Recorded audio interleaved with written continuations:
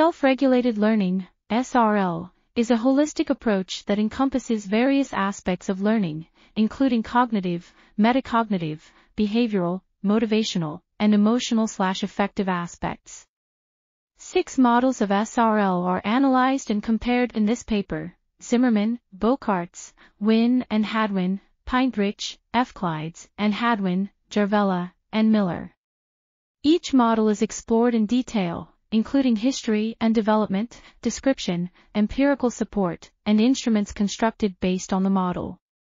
The models are then compared in terms of phases and subprocesses, how they conceptualize, meta-cognition, motivation, and emotion, top-down/bottom-up, automaticity, and context.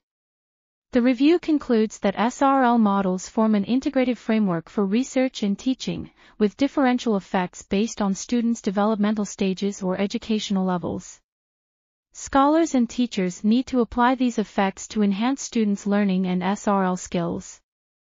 This article was authored by Ernesto Panadero. We are RTCLTV, links in the description below.